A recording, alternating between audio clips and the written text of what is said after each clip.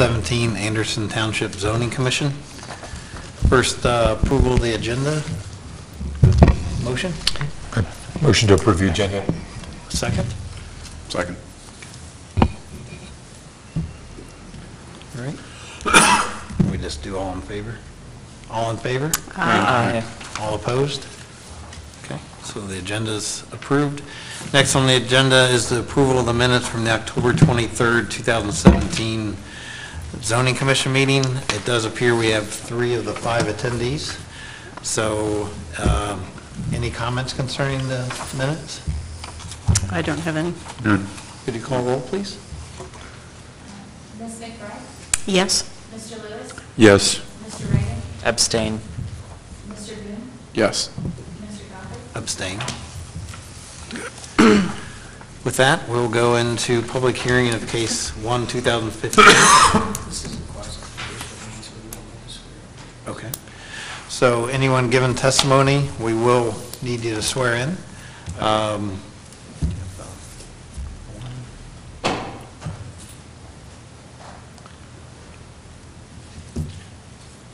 Sorry, there's a script I have to read, and luckily I've not memorized it, so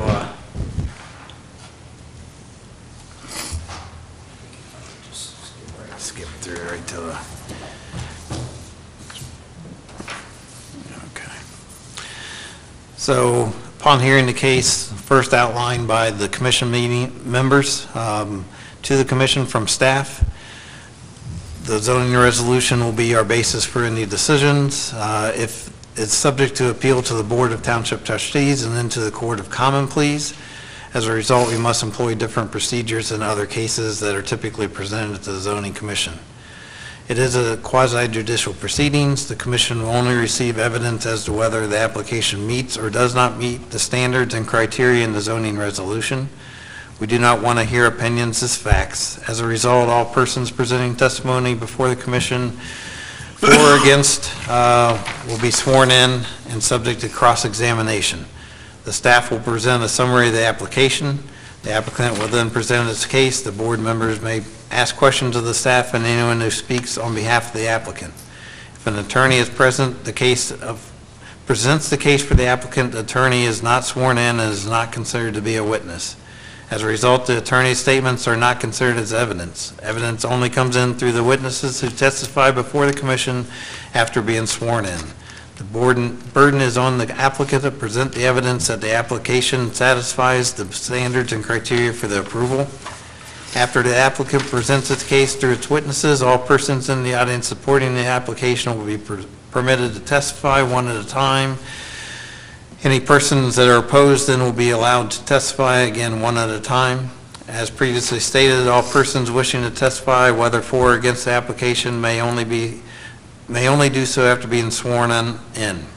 When testifying, each person from the audience must come forward to the podium after being recognized, speak to the microphone, and state their name, address, and any affiliation to the case. All persons testifying will be limited to 4 minutes unless a commission member requests that it be given more additional time.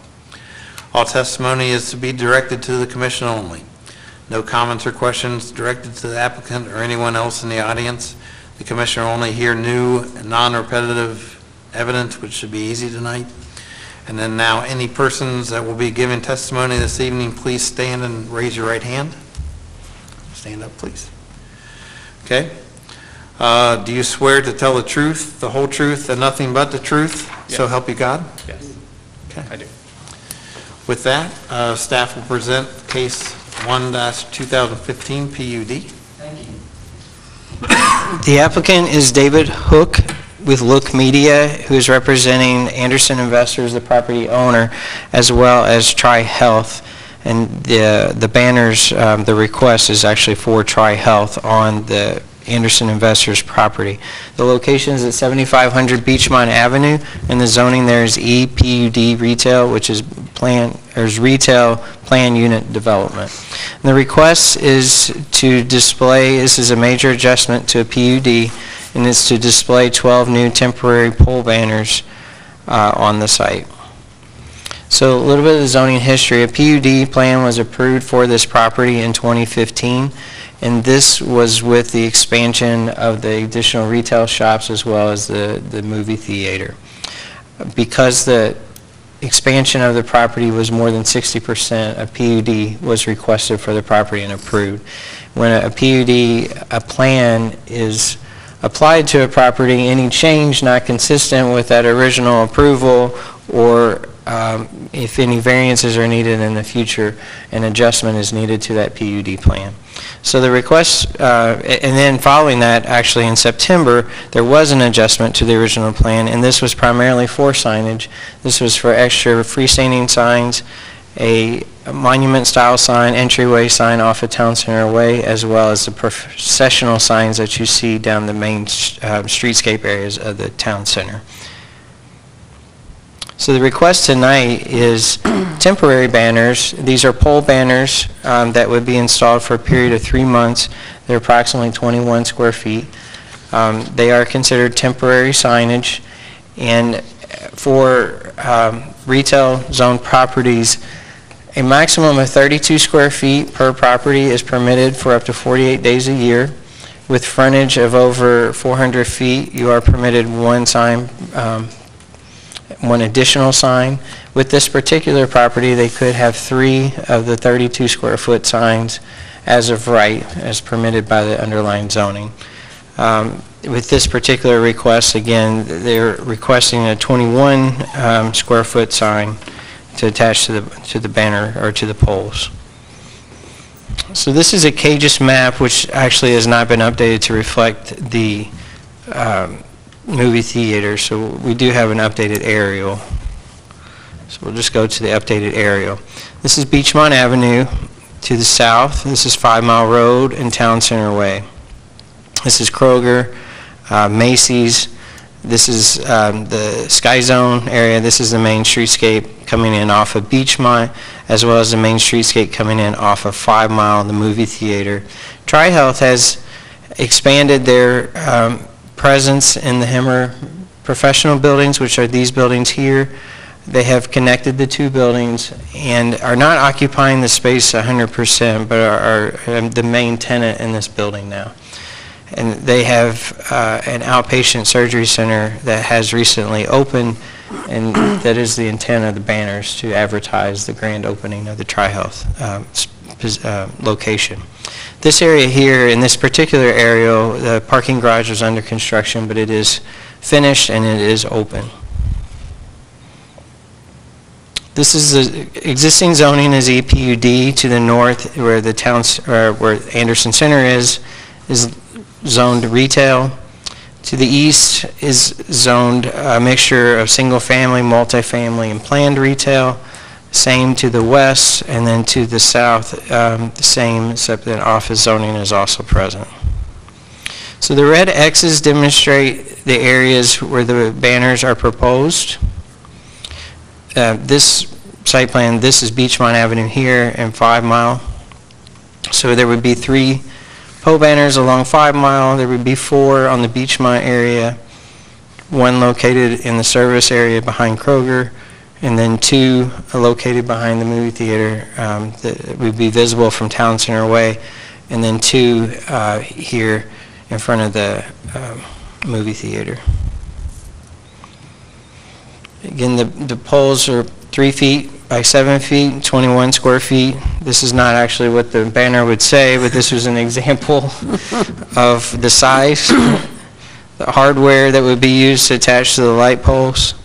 And these are samples of banners that have been used elsewhere in other areas to give an example of what they may look like. The final design for this banner has not been created, is my understanding, until approval or a decision from the Zoning Commission has been made. These are some of the site photos. These are the 2 poles behind the movie theater, between the movie theater and the parking garage. Along 5 Mile by Macy's. And then this is located between CVS and Starbucks along the drive that goes to Verizon, Starbucks, and then over to Kroger.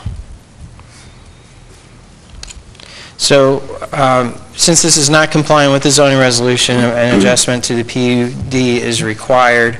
These are the two articles that pertain to temporary signage for commercial properties. One describes the size, the total 32 square feet that is permitted, and then the second reference is the length of time, which is 48 days per year. There have been other displays of temporary signage on this property by other tenants, and then also some of the tenants allow for the high school to display temporary signs for a play production or some other type of event at either Anderson High School or Turpin High School. So some of the individual tenants actually allow for display, the use of their temporary sign allotment for other uses.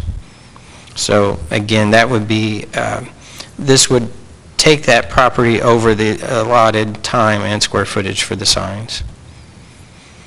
So in looking at this, we look at all of the plans that are adopted. So the applicable plans for this particular area, the comprehensive plan, which staff was of the opinion that this did add to the vitality of the town center as well as advertising a new business to the area. You can see the sections that we picked out in the zoning, in the staff report. Land use and development. The second plan that we looked at was the downtown Anderson plan, which the town center does fall within the downtown plan. And there are design guidelines, specifically signage, and the town center does have a sign package approved, but it is somewhat unique to the entire township with its freestanding signs, its processional signs, and then also it has the entrance signs at the three main entrances, but it also has freestanding signs for the individual tenants. So this whole property has, a sign package that was approved. So staff was of the opinion that the banners are consistent with the PUD that was approved as well as the adopted plans. A variance would be needed from these two articles, Article 5.5E11A and then 5.5E11B, regarding the size of the banners as well as the length of the display period. And the reasons for granting a variance are also listed below. And then these are just the general standards for granting a variance. So I'll be happy to answer any questions. Commission have any questions of staff? No? Okay. With that, if the applicant would like to present their case? Oh, sure. Please, again, come to the microphone, state your name, address, and affiliation to the case. Okay, so my name is Michael Baker. I'm the owner of Look Media. David put the application in for us, and I've come out here to speak with you guys today. Our address, our company address is 330 West 38th Street, Suite 1500, New York, New York, 10018. So first of all, it's really nice to be back in Ohio. I actually grew up in Cleveland, and my brother's here in Cincinnati, so whatever comes of this, I get to have dinner with him tonight. And, really, it's pretty straightforward what we want to do. I think Paul did a great job, and very thorough putting together the presentation from our application. And, I started Look Media because I wanted media formats that reach people in a way that they accept, that it doesn't just feel like advertising. And so when we did the poll banners, we selected that about 7 years ago. We started because we thought it enhanced the environment and that people would respond positively to it.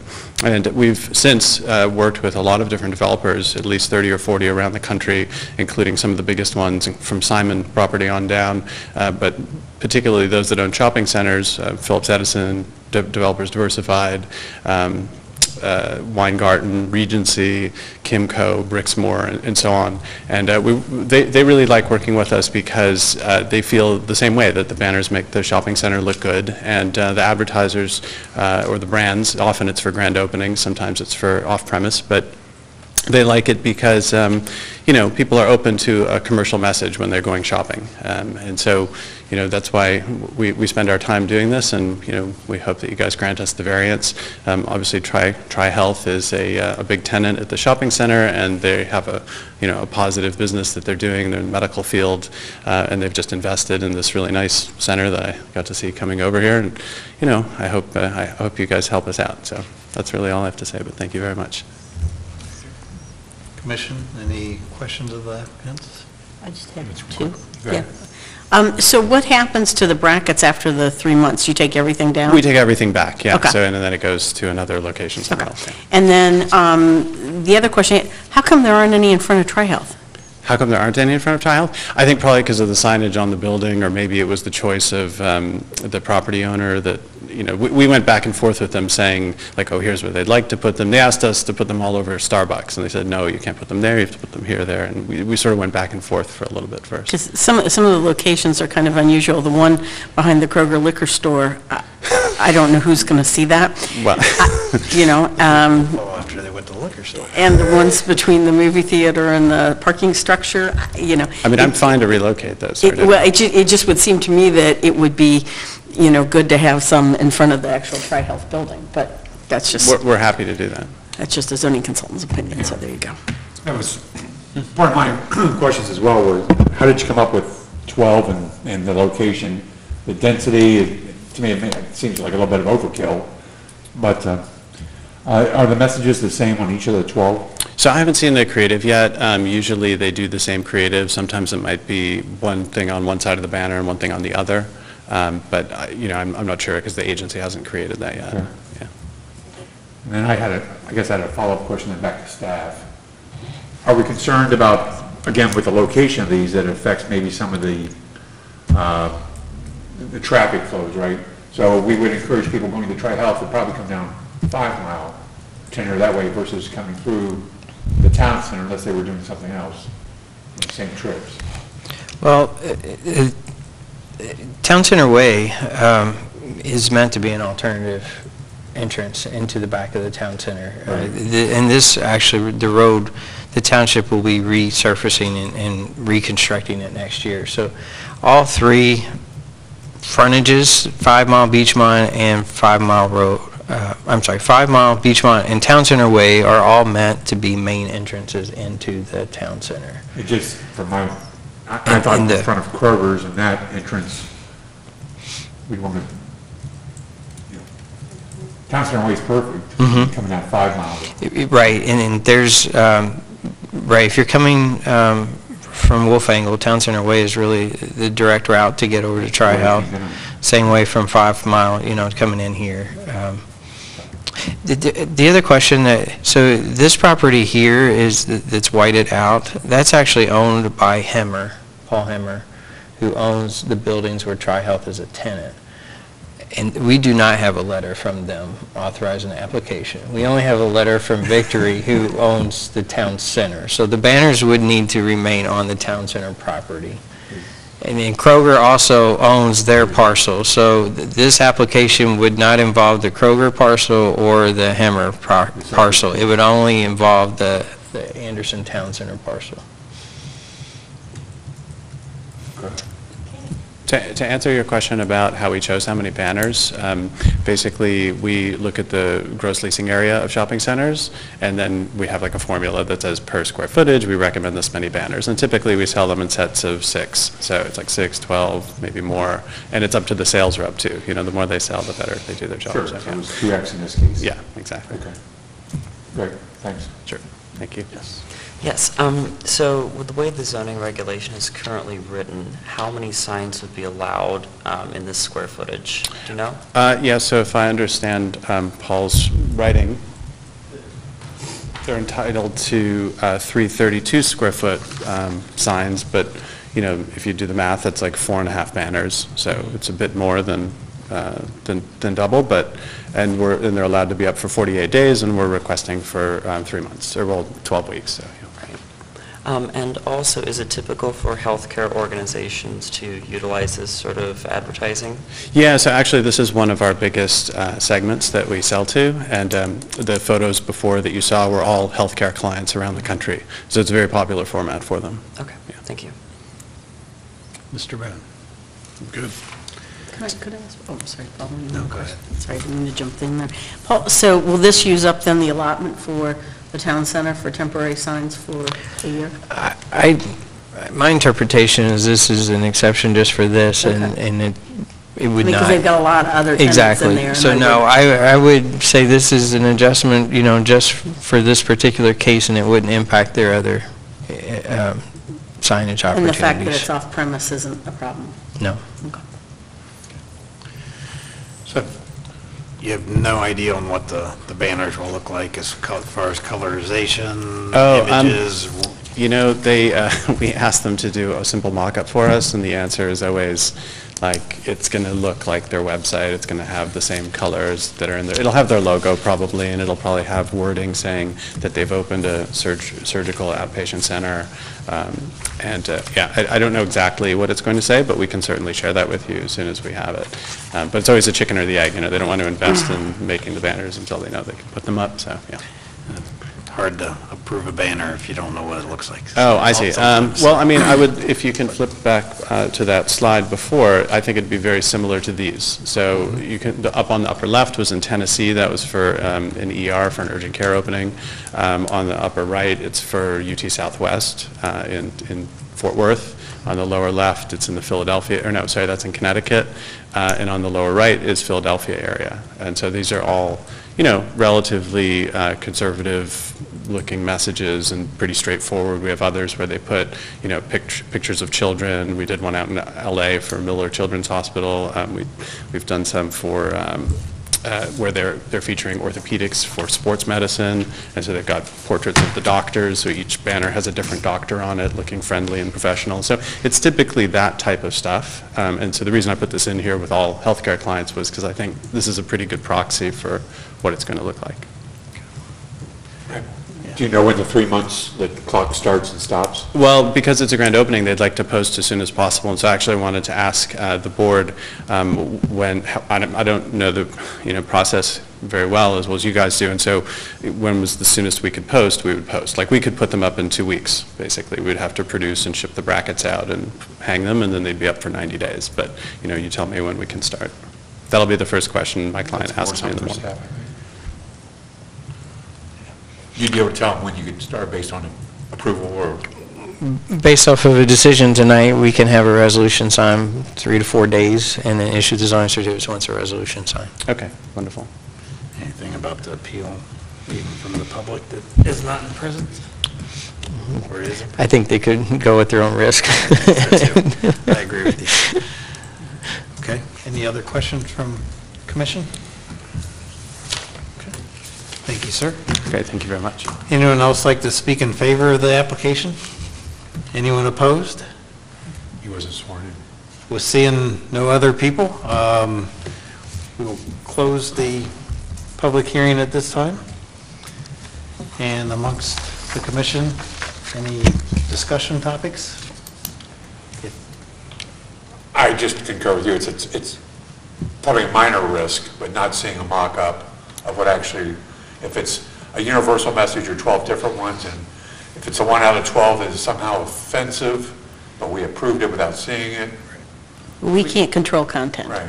They can put whatever they want Right, on those I'm just saying, banners. I'd like It's that like the Skyline painted mural that isn't what we approved. Oh, is it? No, it's not at all what we approved.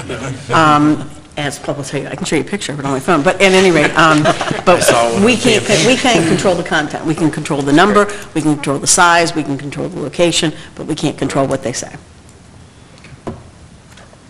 So I guess with that, I would make a motion that we approve case 1-2015 PUD major amendment to the Anderson Town Center, 7500 Beachmont Avenue, including variances to Article 5.5E 11A and Article 5.5E 11B, based on staff's recommendations.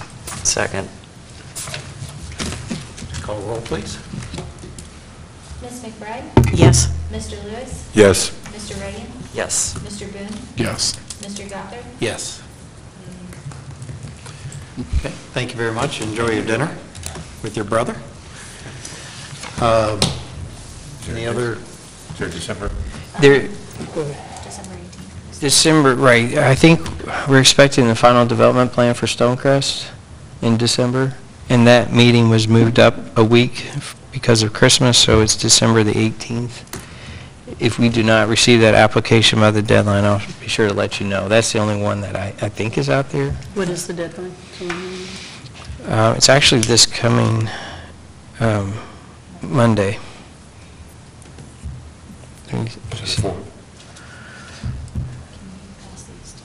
No, I'm sorry, it was today. So that may not happen. Good, then we have December off. Okay, that may actually, right, with it being moved up. So that may be January. I'll let you know. If for some reason it comes in tonight or something, I'll just let you know. I think that's it. Okay, with that, motion to adjourn.